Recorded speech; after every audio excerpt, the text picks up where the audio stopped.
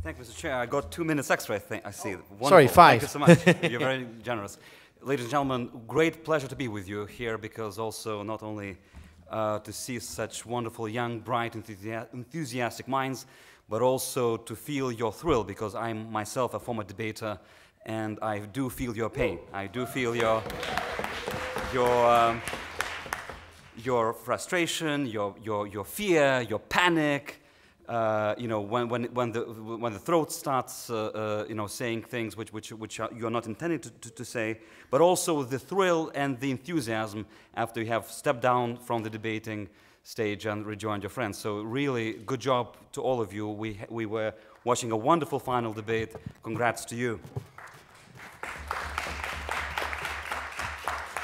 Talking about our first public debate topic on democracy, state of democracy in Europe, and the role of youth in democratic processes, I would like to first step a bit aside and give a bit of a broader perspective on where Europe is today.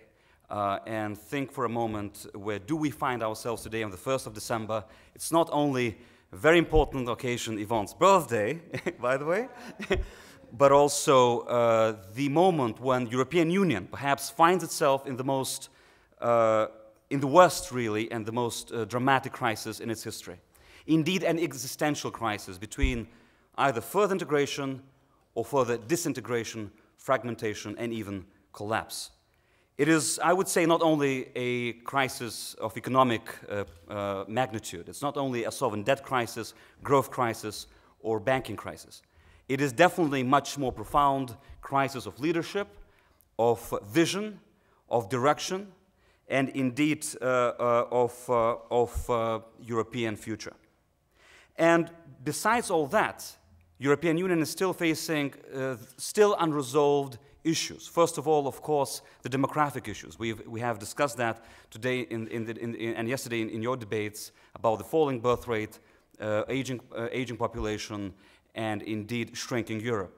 Europe is still facing the integration challenges with uncontrolled migration, failures of integration, rising xenophobia, racism, anti-Semitism, and nationalism across Europe, east or west, south or north. No country is immune from that. We have to admit it's a pan-European problem today. And thirdly, of course, Europe is facing a democratic challenge, the topic of this debate. Democratic challenge which is not only viewed in the way European Parliament, every single election drops in the voter turnout. Not only viewed in the way European citizens are losing trust in political process, in political system, in political parties, but is also viewed in the way that mainstream politicians and mainstream political actors and leaders are losing monopoly or even losing control over the political debate, and in many ways it's their own fault.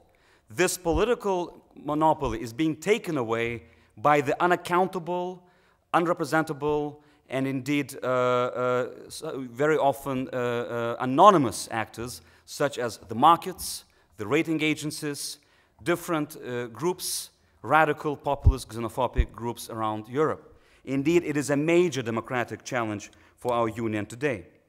And moreover, in all that perspective, European Union also is becoming more and more strategically irrelevant in the world affairs, being eclipsed by the rising powers in Asia, China, India, but also other countries like Brazil and South Africa and Indonesia. In many ways, if you look at Europe today, European Union altogether, 27 countries, 500 million people, account for about 8% of global population and about 25% of global economy. So we're still very strong. 1/4 of global economy, the largest single market in the world. However, if the demographic tendencies continue, if we are shrinking even further, if we are not being able to control migration and integration, in many ways, in 2040, the statistics show that European Union will account only for 4% of global population and only 10% of global economy, which means that 96% of global population will live outside of European Union, and 90% of entire global economy will be created elsewhere, not here. And we have to be mindful of that today as we speak about European future.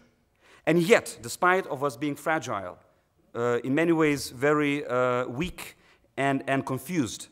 The demand for European strength, for European unity, and for European action has never been greater, at least in 3 areas. First of all, from our own citizens. The expectations from them are enormous. Firstly, tackling, of course, economic crisis. Secondly, boosting jobs, boosting growth, boosting innovation on European scale. And third, of course, tackling the challenges which can only be tackled by us together, like environment, energy security, climate change, etc. Secondly, I would say we see a huge demand for Europe in its immediate neighborhood, whether in the south, trying to help build up democratic structures in Egypt, Libya, Tunisia, or indeed in Syria tomorrow, or indeed in the east, trying to help the fragile democracies in Ukraine or Georgia, or indeed promoting reforms in Moldova, trying to help Armenia and Azerbaijan to resolve the long-lasting Nagorno-Karabakh conflict, or indeed promoting democracy and civil society in Belarus. Or even more profoundly in Western Balkans, where the countries are still lining up to join the European Union.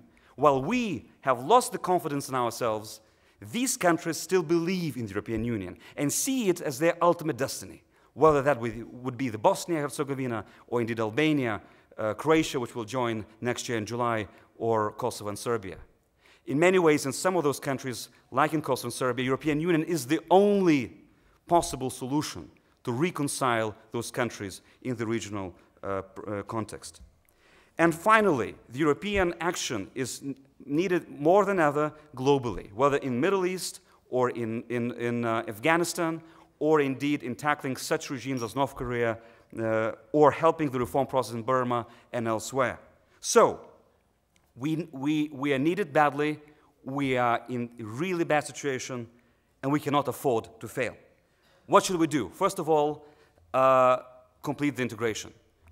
Next to the monetary union, you've heard about the banking union, we are working towards fiscal union, which will, in the end, be also accompanied by the political union.